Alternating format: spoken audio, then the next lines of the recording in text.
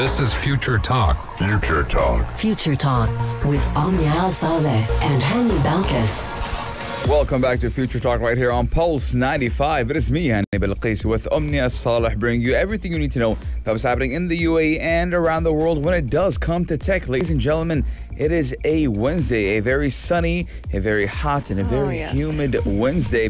But you know what else is hot in the news, ladies and gentlemen? We're talking about major websites and how they're back online after a Fastly cloud computing glitch happened and took them offline. Yes, indeed. Some of the biggest websites in the world were actually down yesterday. Some of the biggest news outlets, CNN, Bloomberg, they were all shut down. And we're going to be giving you all the latest on why that happened. Coming up on today's show as well, we're going to be talking about an FBI encrypted app that actually led to 800 arrests of global criminals. Yes, and if you're tired about typing your emails, you can now use your voice to write emails and much more. We're talking about the new Microsoft Outlook for iOS update and how it's going to let you do that. Yes, indeed. Coming up on today's show, if you've always wondered, why do you see what you see on Instagram's newsfeed? How come your newsfeed looks a little different than your friends or your siblings? Well, today we're going to be hearing from the Instagram chief on how the service decides what you see and when you see it. Yes, and for our Check This Out segment, we're talking about Dubai and how they're going to explore a futuristic Skyrail project with a Chinese company that is behind the Panda Express. Yes, indeed. Lots and lots is in store on today's show, so keep Pulse 95 locked and we'll be right back. Daily digital news. Bits and bytes connect our world. There are certain websites on the World Wide Web that we look at as invincible. Ones that we go for any news, we go for whenever we want to check on the weather. They're just staples, you know, and we never think of them actually being hacked ever or going through an outage. But sadly, yesterday, the cloud service company that runs some of the biggest and the world's most visited websites have actually crashed and they were down for a few hours. These websites are for the UK government and some of the largest news organizations around the world. From CNN to Bloomberg, they were all shut down yesterday. Yes, and some of your favorite websites, including Reddit, Twitch, and even Amazon and even Hulu, were down as well. And actually, I did catch them being down at the right time. Now, those websites of the UK government and some of their largest news organizations around the world were suffering from that outage. Now, that widespread outage was caused by a disruption at the US-based cloud service company, which does go by the name of Fastly. Now, visitors trying to access, for example, CNN.com got a message that did say Fastly error, unknown domain, CNN.com. Now, attempts to access the Financial Times website also turned up a similar message, and even Reddit, Amazon, Twitch, etc. Now, a lot of people, the number one place they go to check if a website is down is none other than Twitter. They'll go and search, say, for example, the keyword Amazon down. Yeah. And they'll see if people are with them, saying, yeah, Amazon is down. Absolutely. And I think that's one of the best perks of using Twitter, because then you can find out exactly which outage and where it's happening. Unless Twitter is out, then that's the biggest issue. But Fastly does run a content delivery network that tries to push data very quickly around the internet so businesses can help consumers shop online or watch videos on different applications and websites, which explains why they own Amazon and Hulu. A lot of their coverage areas were actually facing what they would like to call degraded performance. And the company did later come out and say that they have identified what the issue was and it was being fixed. So the main issue was actually a service configuration that triggered a lot of those disruptions with different websites. And once they actually fixed that, everything went back to normal. Now, not all of the customers were actually affected by this. So some people may have been able to access those websites with no issue at all whatsoever. And other websites were down dramatically for quite some time. Yes, and the United Kingdom's Attorney General, who is kind of a big deal, did tweet that the country's main government.uk website was down, providing an email for inquiries. Now, Amazon's retail websites across the globe were also down, with users unable to even load the sites. Now, that outage was initially believed to be caused by an issue with Amazon Web Services, but the company did not report any disruptions. Now, it is very, very big news when a website goes down nowadays because we are all so interconnected and invested into these websites. Reddit, it's there for entertainment, news, forums, blogs. Twitch as well, entertainment. You can watch people game.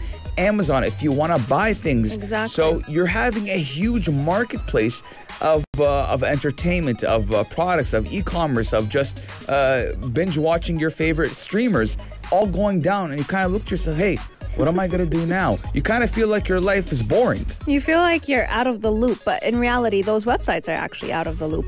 Now, what's interesting with this is a lot of investigations behind this outage were trying to place all the blame on Amazon's retail websites. So it is believed that the outage started out with an issue with Amazon's web services, and then it spread to the other websites. But the company did not actually report any disruptions. Now, this concerns me a little bit because next week, actually, I think on the 21st of June, is Amazon's Prime Day. So if an outage like this happens next week, it's not going to be very good for that company. Now, if you're wondering what is Fastly, this is the main reason why there was outage with all those websites. It's because the cloud service Fastly was actually down for some time. And Fastly is responsible for the performance of these web services and the speed of them. So you as a user going on Amazon, you enter, let's say, looking for, vacuums. Well, I don't know why that came to mind, but vacuums, iPhones or whatever. The minute you click search, you get your search results instantly. There's no buffer time. And the company responsible for providing you with these results in very remarkable speeds is Fastly. So when a website like this is down, that means we as users get a much less quality experience. And that is because rather than hosting all website content on a single set of servers in one location, Fastly does put cloud infrastructure in dozens of locations to let people download from a server that is closest to them. Let us know your guys' thoughts, 4215, Duar Salat, or on Instagram, at Pulse95 Radio. If you did notice or suffer from the outage, I personally was on Twitch and Amazon at that time, and it was around, for me, 1 p.m., 1:30 yesterday. When did you notice when they were back? No, I didn't notice when they were back, but again, I'm glad they are back because when I got home, live without them. I can't live. I need to get updated on my information about my favorite streamers, and if I need to buy something really quick because I'm a very impulsive buyer. Well, let us know if you are just like Hani. Our text lines are open, 4215, do it a lot, or slide into our DMs at Pulse95 Radio. Coming up, we're going to be talking about yet another form of global criminals, but this time, they were caught with using FBI's encrypted application. Daily digital news. Bits and bytes connect our world. An FBI encrypted app has led to the arrest of 800 global criminals. Now, the Trojan Shield was one of the largest law enforcement operations to date in the fight against criminal activities. Now, more than 800 criminals were arrested, 55 luxury vehicles impounded, and over $48 million in various currencies and assets were seized through a covert operation that tricked those criminals into using a phone encryption app run by the FBI and 16 other global security agencies. You think someone or these criminals who acquired 55 luxury vehicles and over $48 million, they would kind of be a little bit more aware about an FBI encrypted app. I agree with you on that one. And it's crazy to think that a single application was able to allow the FBI to arrest those 800 criminals. Now, a series of law enforcement actions were executed over the past few days across 16 different countries, resulting in more than 700 house searches and being able to catch those criminals and find out exactly what they have done. Now, this operation is an exceptional success by the authorities in the United States, Sweden, the Netherlands, Australia, New Zealand, and many other European members of the operational task force. The aim of this mission was to basically target some of the biggest, most global organized crimes by offering those criminals an encrypted device and an application with different features that to them seems very helpful in allowing them to execute those high-profile crimes, but in the reality and what's lying behind it all was just this, basically like a trap for the FBI to be able to catch them seamlessly. Yes, now since 2019, the agencies did run an encrypted device company called Anom. Now, it did grow to a service to more than 12,000 encrypted devices that were used by over 300 criminals. And those criminals do syndicate operating in more than 100 countries.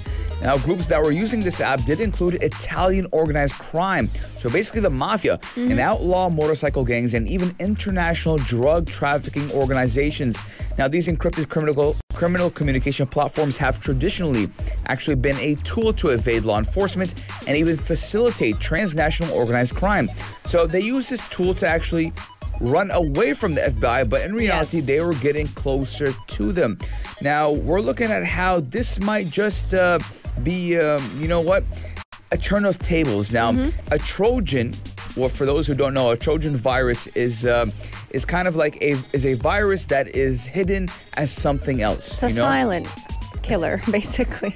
You could say it's a silent killer. It is deemed as something else because if the word Trojan, if you guys do remember, if you guys read your history books, back in the Roman days when they gave a gift of a Trojan horse, but inside of that Trojan horse was 400 soldiers that went and occupied the city. Yeah. Right. But when it does come to computers and viruses, that Trojan horse actually is, let's say, for example, I'm going to give you a phone, but the phone is not actually a phone. It's a device to ruin your computer. Yeah, it's like giving you a backdoor to get through to someone. And that is exactly what happened. Now, that Trojan shield was actually something to actually kind of put the FBI off of your trail, but in reality, it was bringing them closer to the FBI. So you could say that they got a taste of their own medicine. Exactly. And with the Anom device, which was basically the Trojan horse, you had to know a criminal or be a high-profile criminal to be able to get your hands on one of those customized phones. And in reality, those phones, they can't ring, they can't send emails. You can only use them to communicate with someone on that exact same platform. And guess who was on that platform? You guessed it right, it was the FBI as well. So these devices are initially used by all those criminals. They did not for a second stop to think, oh, what if it's a trap? No, because they, in the beginning of times, they actually used them to be able to communicate with one another and to be able to make whatever plan they have come to reality. So these devices were initially used by those senior crime figures. So once the FBI kind of put them into play, they were able to get their hands on who those high-profile criminals were. Let us know what your thoughts are. I'm very excited to see applications now being used not just for giving us benefit in our own lives, but also helping the police, helping the senior officials get their hands on those high-profile criminals very easily. Yes, let us know your guys' thoughts of if you ever thought something like this would happen, these criminals getting a taste of their own medicine. We're going to be taking a short break, but when we come back, we're going to be telling you guys how to write emails using your voice. Pulse 95. Apps all around. What's worth a click and download? Are you sick of typing out your very own emails, sending it to one another employee, and just starting it out with the same exact thing? Hope you're doing well.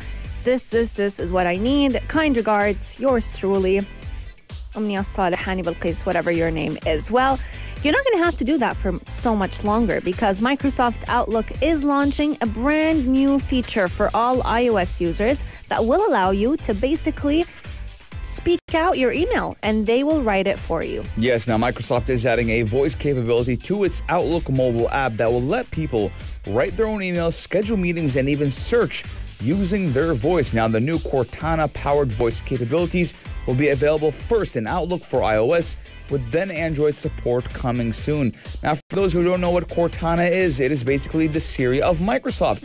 And that new plus sign icon in Outlook Mobile will actually appear soon and will let you activate the voice mode. And you'll be able to ask things like, when is my next team meeting? Or even search for coworkers, files, and calendar entries. And you can even use that voice to actually attach files quickly, as Outlook is using the Microsoft Graph to surface relevant documents. So we're looking at how Microsoft is trying to make it a lot easier for those people who send emails on a daily and are always in that app. And I'm looking at it how it could be very, very, very useful. Now, I've actually done this before, but not with the same concept. I've done voice to text before. You know, I would just say, hey, 1, 2, 3, 4, 5, 6, 7, 8, 9, and say what I had to say, and then I would go back and re-edit it because sometimes the voice to text would not pick up on certain words. Yeah, I've seen that with them as well. With any voice to text, there are a lot of errors usually, but they're getting smarter by the day. And dictation is actually, it's not the first time we hear Microsoft Outlook or just any of Microsoft's products try and implement it. I don't know if you know, you probably know about this, Hanya. I think half of the world does, but I discovered it recently and I was mind blown. So on Word document, you can actually, there's a feature, I think it's called read it out to me or read along. There is an automated machine or a robot voice that will read out the entire document that you've just written for you out loud. So if you're, let's say, doing the dishes or doing something around the house and you want to go through a document or any paper that you've written, you can simply have Microsoft Word read it out to you, which I personally thought was just so helpful.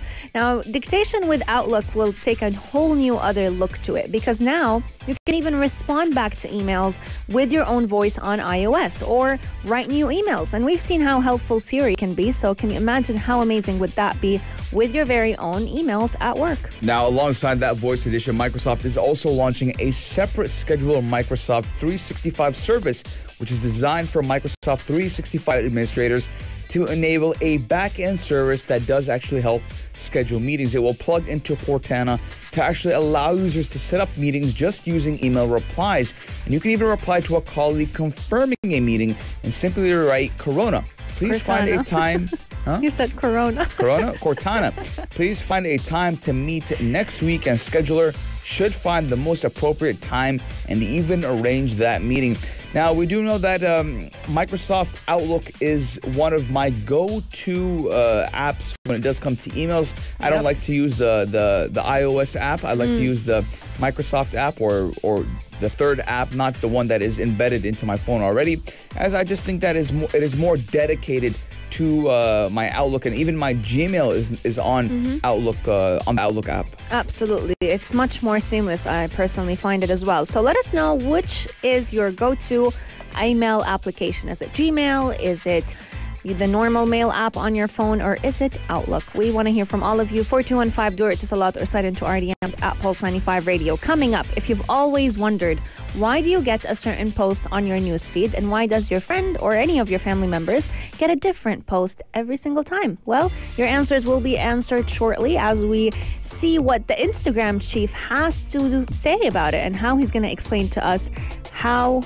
our own Instagram is basically dictated by our own hands. Keep Pulse 95 locked. We'll be right back. How do you tech? How do you tech? Ladies and gentlemen, we're talking about Instagram and how, when you're going through your feed and you kind of are a little bit annoyed because a post from 7 days ago is on the top of your feed and you're like, hey man, I just want my chronological order back. Well, Instagram chief is now going to explain how the service actually decides on what you see.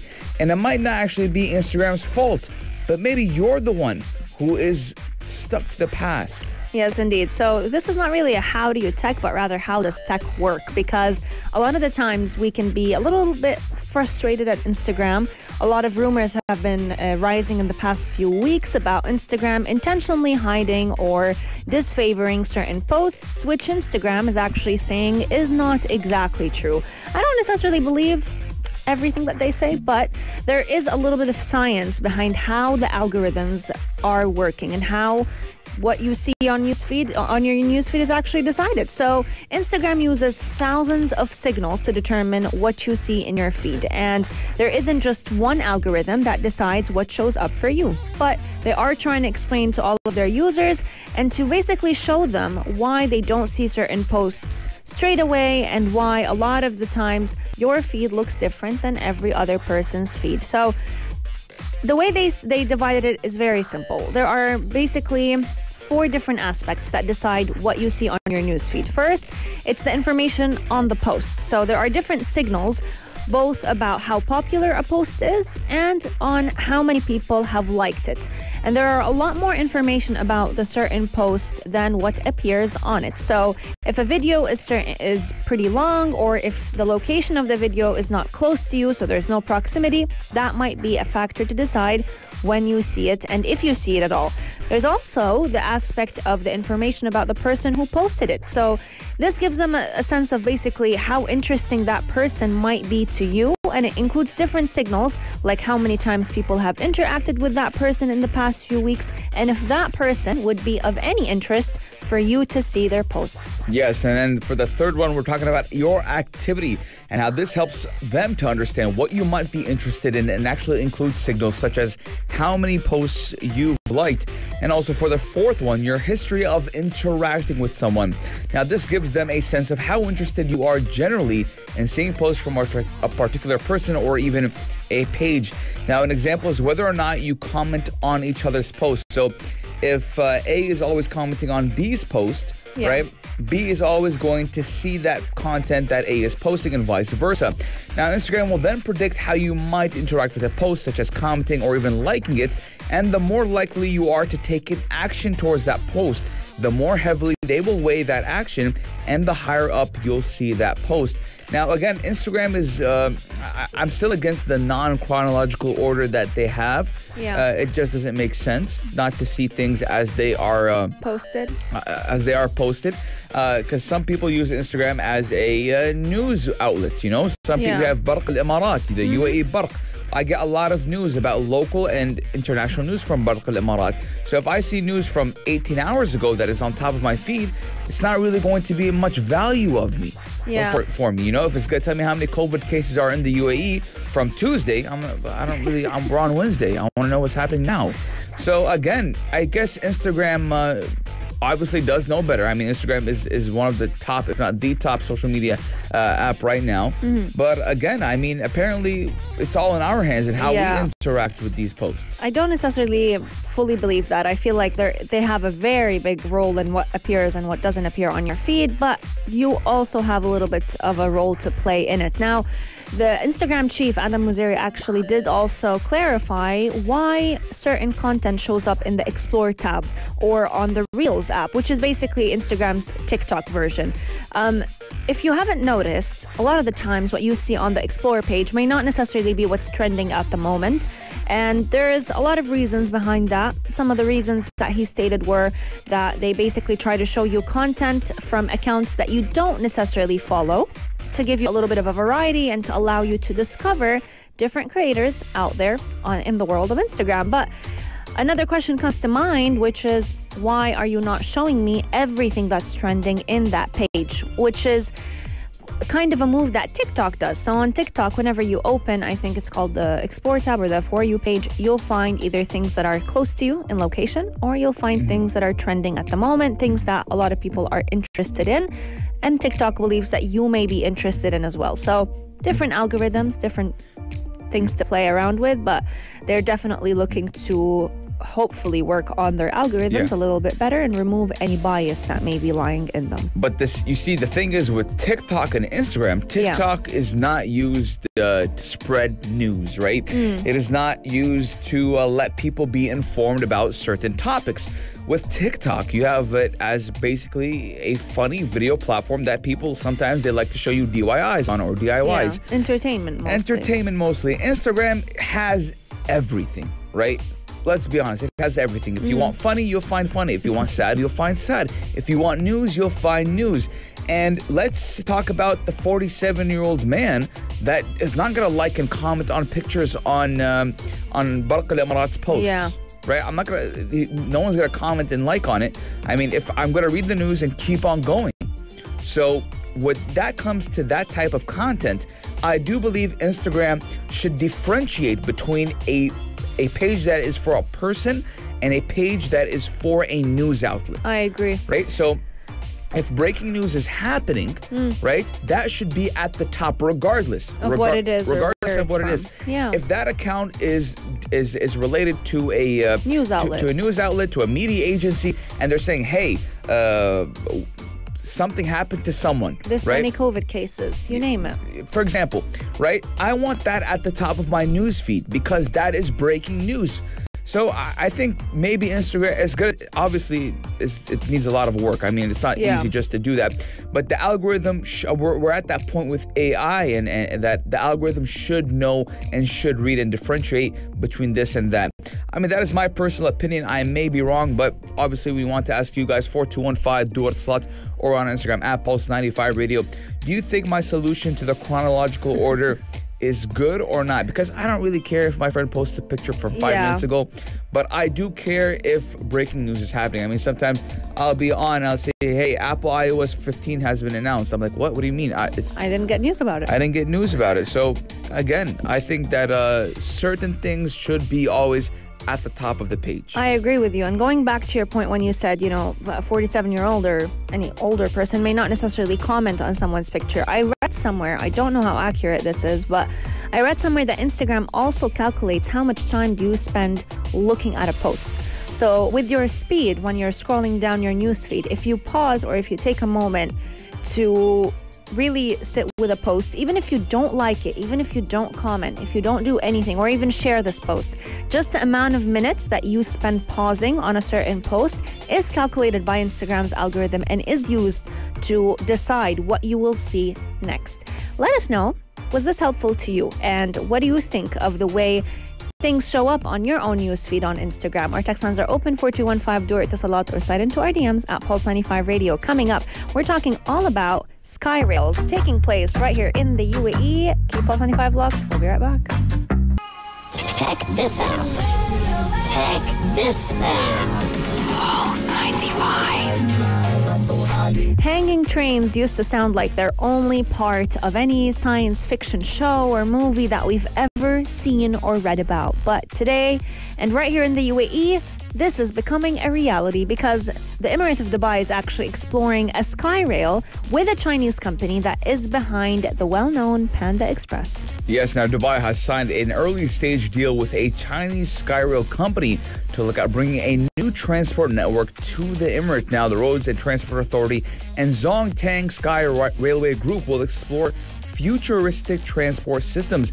Now, that group is actually behind the project that was trailed, which made headlines for its cute panda-themed carriages.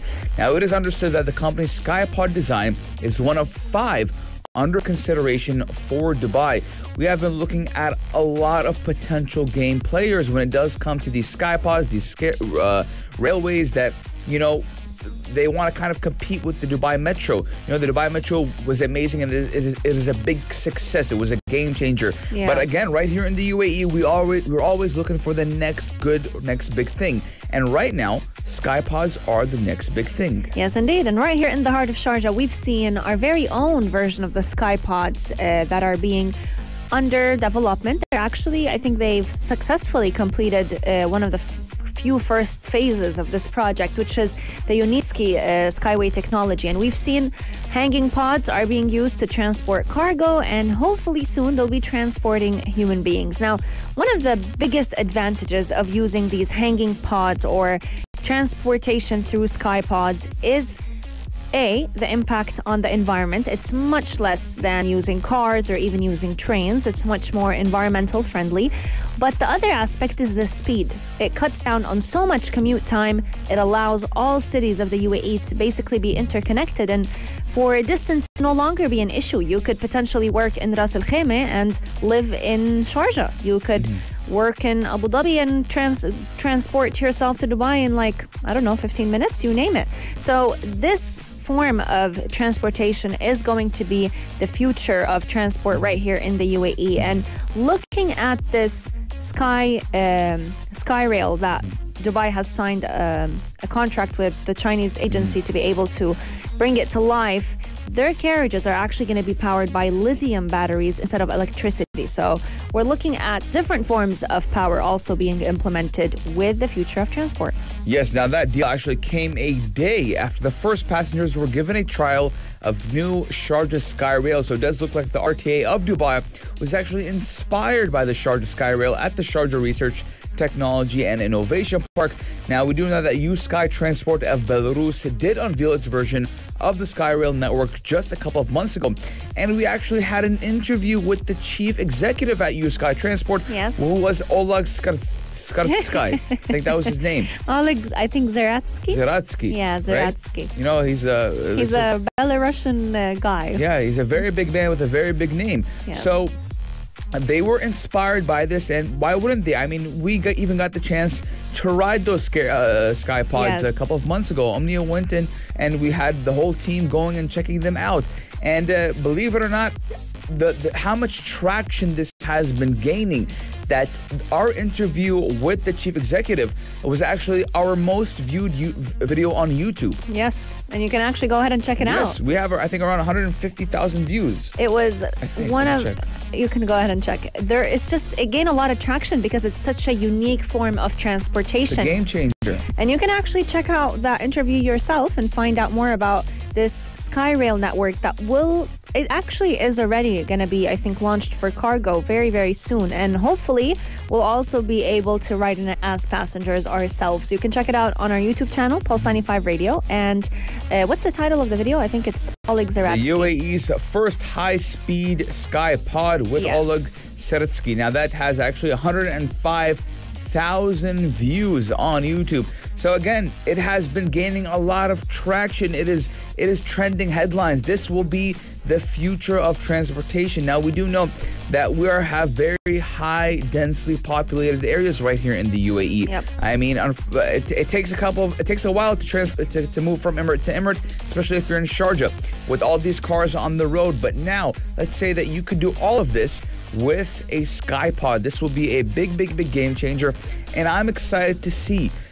how in the coming years we will see each emirate adapt to it. Maybe we'll have just one big skyway or railway that will connect all Emirates together. Who knows? The future is definitely bright when we are talking about the future of transportation. And we've seen different forms of technology currently in the works, from the Hyperloop that was actually tested at one of Dubai's biggest tech events. And now we are talking about the SkyPods that are right here in the heart of Sharjah. And soon enough, we're also going to be getting a SkyRail in the Emirate of Dubai. So lots and lots is in store for us right here in the UAE, from moving seamlessly to providing everyone with much more affordable transportation and curbing traffic congestion. No one likes to be stuck in traffic.